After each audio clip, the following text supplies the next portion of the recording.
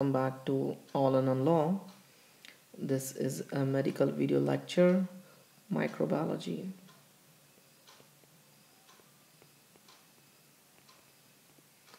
In this video, we're going to talk about the sign and symptoms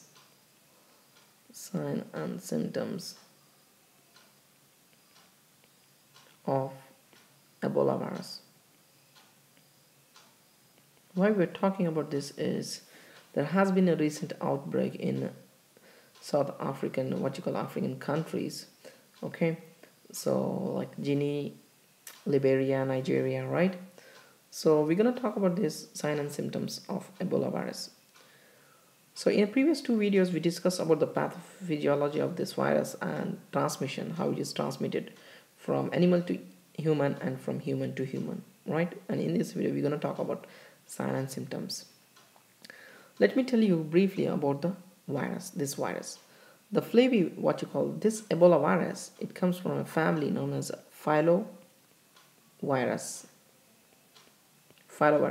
In the filoviruses, we have two viruses, the Ebola and Marburg virus.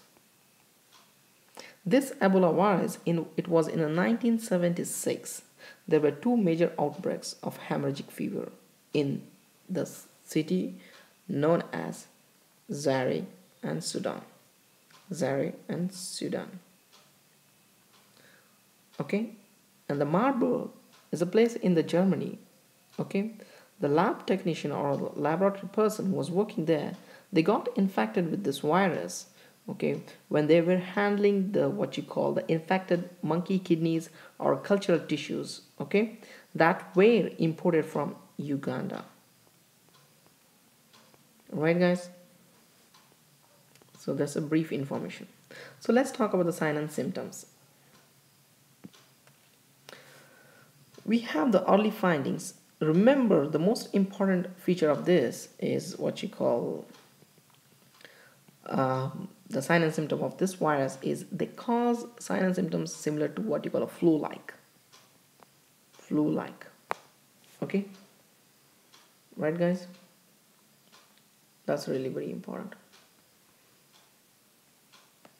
So flu-like symptoms. Okay, what's if the person is infected with this virus, the Ebola virus, okay, within 2 days to 3 weeks, he can develop sign and symptoms of flu-like or due to Ebola virus, right?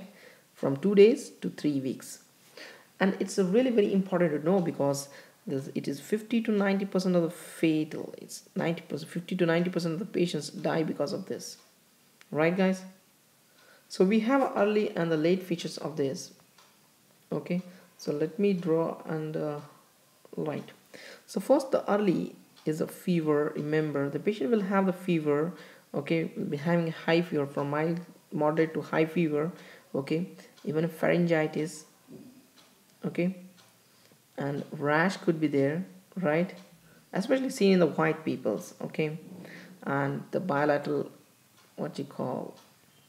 conjunctival injection. Okay, in later findings they include bleeding, and this is a really very important because it causes a hemorrhagic, means the patient is undergoing he's going to heading to a hemorrhagic fever, right? Hemorrhagic shock, and that's really very fatal, guys. Okay, bleeding from the mucosal membranes. Okay, myocarditis, pulmonary edema. Okay, tachypnea, hypotension, anuria, and the coma, right? So these are the important features of this Ebola virus infection. Okay, so let's talk about this. This fever, even the patient can have in early flu-like symptoms. They can have headache. Okay, they can have joint pain, muscle pain, abdominal pain, and even some patients experience vomiting, diarrhea, and loss of appetite. Okay, and some other patients, but they are minor, they can have a chest pain also. Okay, and trouble swallowing, that can also be seen. Okay, guys? So the other important, what is the fatal finding of this is the bleeding. Remember, the hemorrhagic shock is really very dangerous in this. Okay, all people infected show some symptoms of what you call circulatory system involvement, including what you call impaired blood clotting. Okay, right, guys, in the form of petechiae, purpura, ecchymosis, hematomas, right, vomiting of the blood, hiccup, coughing it up, okay, and a blood in the stool. So these are the very what you call the sign and symptoms of this viral infection.